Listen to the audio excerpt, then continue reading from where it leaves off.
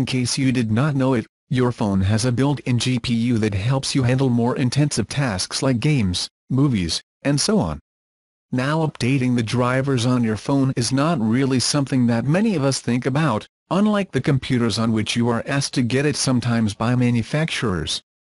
However, with Android O, it seems that Google is going to make it a little more obvious.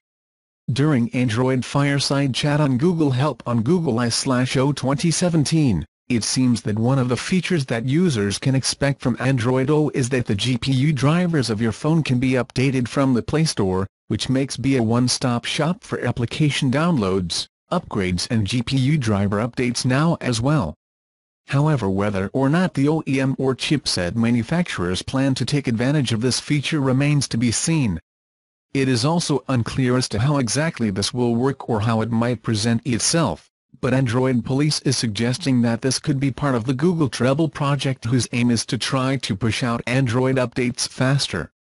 In any case, which seems quite interesting, although we assume for the most part the average user might not care too much about it or even notice it.